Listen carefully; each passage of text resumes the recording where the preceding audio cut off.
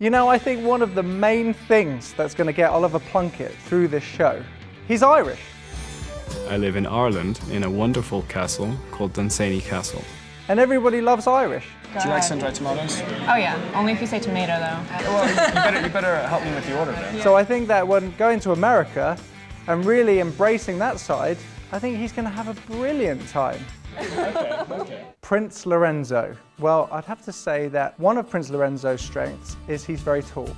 He's 6'4". He's taller than me, I'm only 6'2". But also, Lorenzo has this incredibly over-the-top, passionate Italian demeanor. Very strong Italian accent. Where are you from? I'm from Italy. I knew it. From where I'm blonde, I'm not dark hair. So how do you know I'm Italian? Maybe... I'm dressed like a typical Italian? Yeah, maybe the blue eyes. Okay, that's possible. Yeah. Maybe the accent. I think it's the charm. Okay, that's very nice point. You guys do wine and food, right? Yes, and sex too. And I think some girls will go crazy for that. Prince Alexander is a really adventurous guy, and he loves a challenge. I got a little war wound.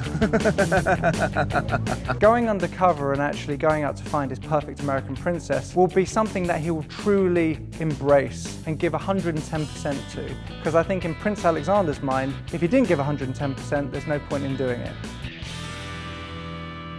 Here's what I think Lord James Rodd has got going for him. He's an incredibly charming guy. I'm not sure the girl that I would want to meet is going to necessarily be on a dating website. But you never know them. No, of course you never know. But I mean, I suppose I'd like someone who's outgoing, confident, athletic, I guess. But just generally just a nice girl.